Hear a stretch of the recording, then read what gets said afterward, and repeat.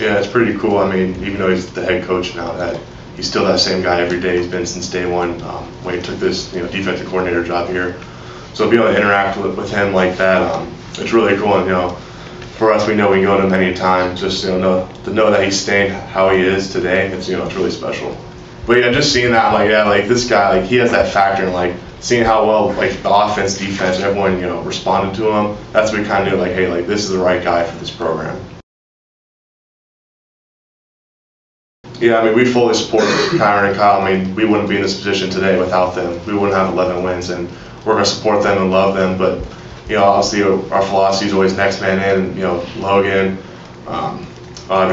Chris, all those guys have to step up for us, and I'm excited to see them. I mean, we've seen flashes of all four of those guys this season, and we have a great room. We have a great running back coach. Coach Taylor's do a phenomenal job with those guys, so we're going to be in good shape. Yeah, I haven't watched a ton, just watched the Baylor game, but I know statistically speaking, I think they're top 10 in every category, lead the country in sacks. And really what I took away from watching Baylor is they have a ton of looks, and we have to be prepared to face all these different looks, especially in the bowl game. I mean, last game of the season, they have nothing left to lose, and it's going to be a great test for us.